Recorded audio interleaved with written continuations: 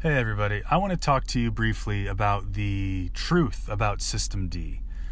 So for those who are Linux newbies, SystemD is an init system for Linux, and it also controls a lot of different daemons on your device, like NetworkManager, SSH, through a program that you can access them called systemctl, and there are other things that it controls as well, or that it does for your system.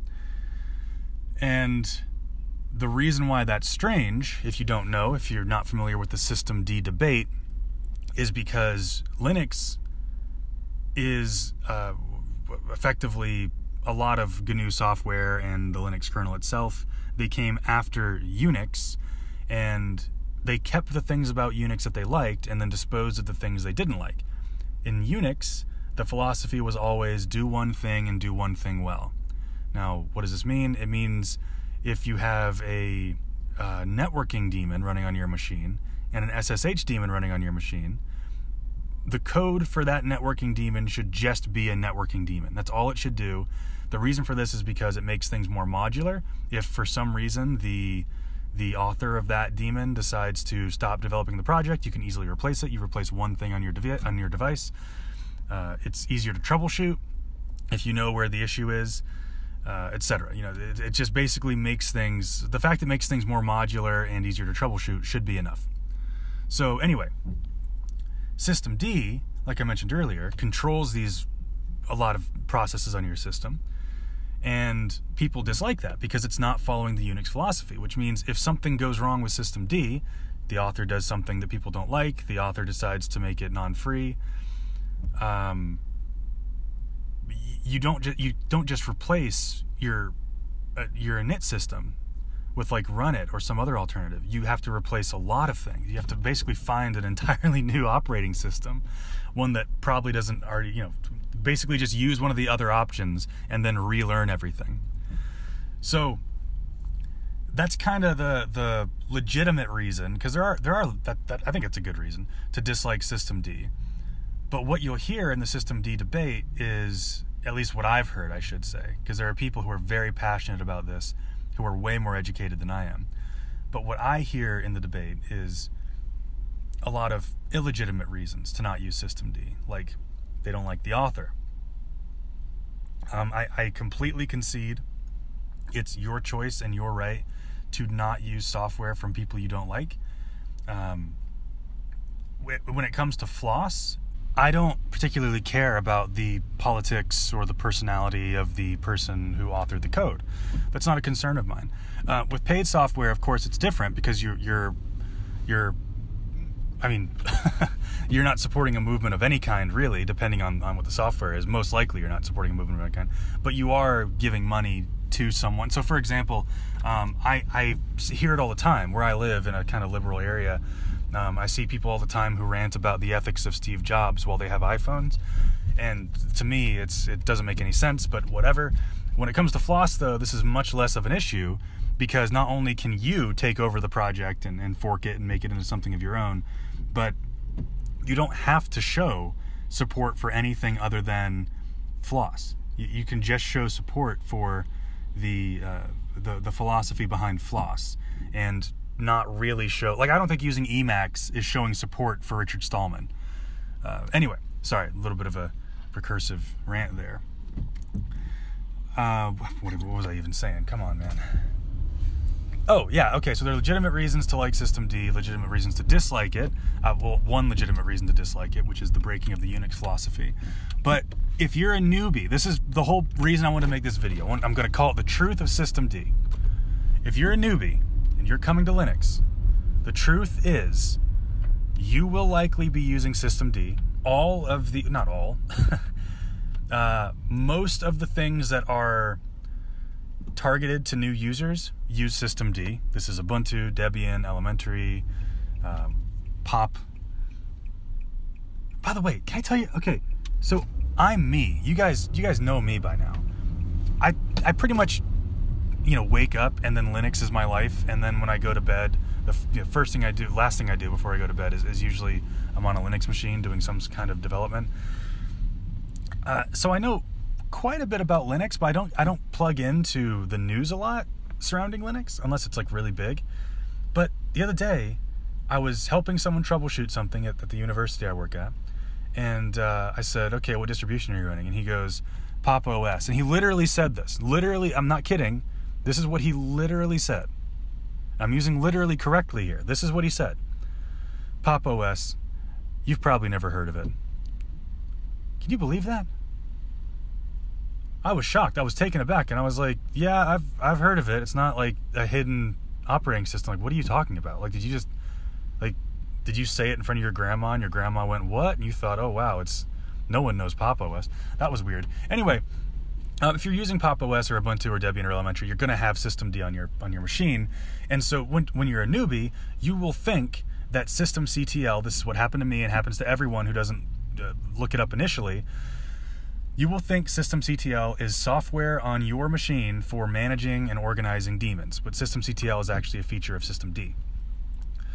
And, other features of systemd, but that's the biggest one, because when you look up, like, for example, why isn't, I'm using Debian, and for some reason SSH isn't working. Okay, well, first you have to install the open SSH server, and then you have to do sudo systemctl enable SSHD or SSH, and then you're good to go. It should always be started on your system whenever you turn it on.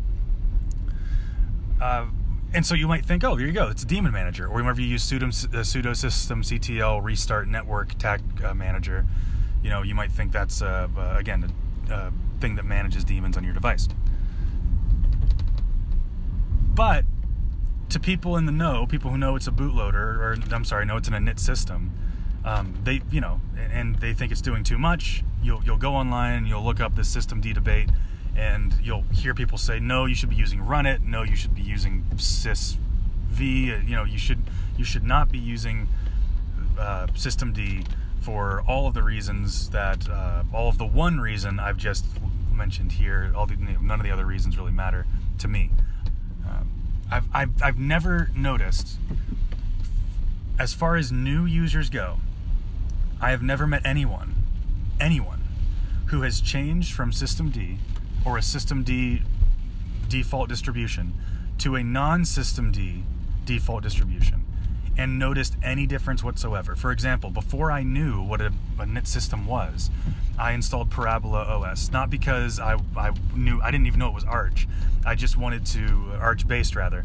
I just wanted to install something that I thought looked cool, and I think their big advertisement is we exclusively use Floss no matter what. Like none of our repositories will ever have anything non-free, and they fully follow Unix philosophy, but at the time I didn't know what that was. So I installed Parabola, did not notice any performance issue. And that's typically what new users care about. They care about, I want to turn it on, I want to get it working, I want to customize it, and I want it to work quickly. I want it to work in a way that I find usable, which is fair. And then as you learn more, you explore more, you test more, you do more risky things, let's say riskier things even. But when you first get started, none of that is going to be a concern.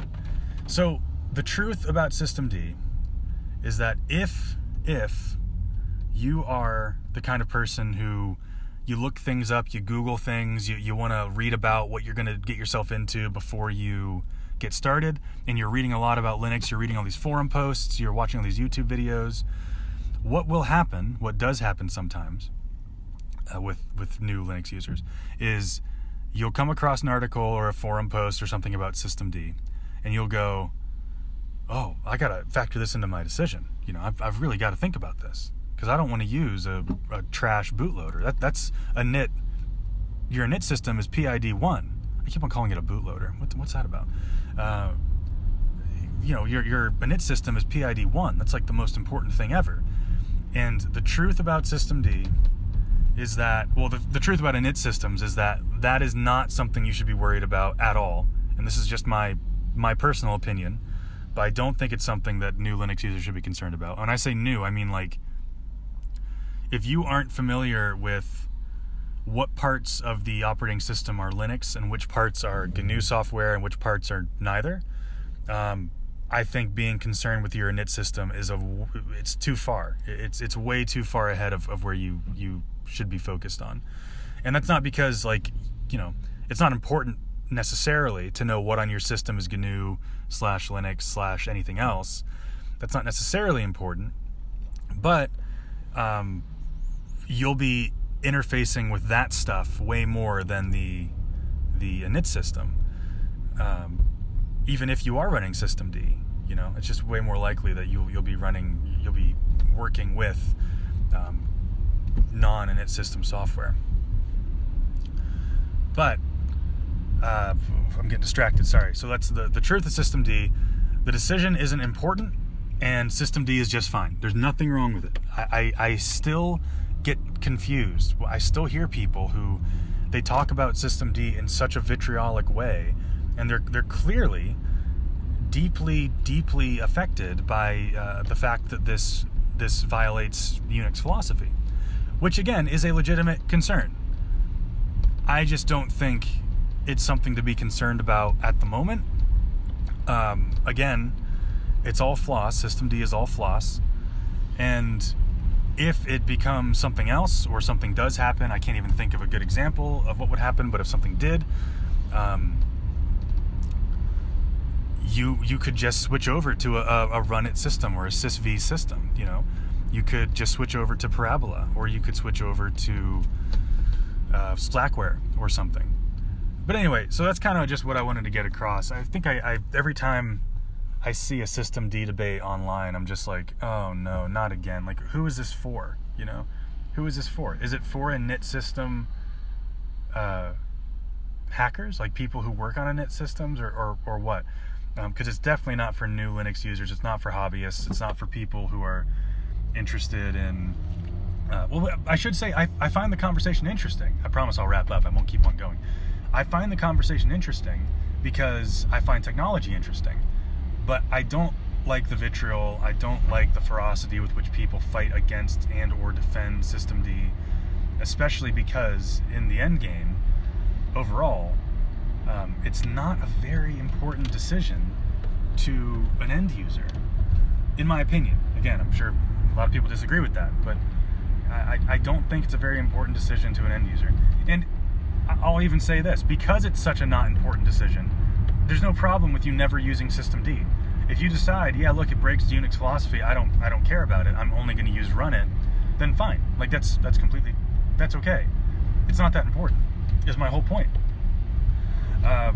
But if you are going to use SystemD, or if you're not going to use SystemD, rather, you should be made aware that if you're a newbie, most of the tutorials you find will be targeted towards SystemD systems. So people will say, okay, well, to troubleshoot your network issue, try restarting your network using systemctl. If you're using runit, systemctl will not be on your machine, which means you have to find the different way to do that, which is usually something like going to /etc/init.d/ some other, whatever the name of the daemon is, and then restarting it manually. You know, just depending on what system you're running, it will change. But anyway, so that's pretty much it. I've gone on for long enough. Don't be concerned with people who hate on SystemD. Don't be concerned with people who rave about SystemD. It's a bootloader. It's an init system, rather, and I don't think it's something that most Linux users should be concerned with, or actually are concerned with. I think it's just kind of fun to have an opinion on something that's so inflammatory. That's it. Thanks.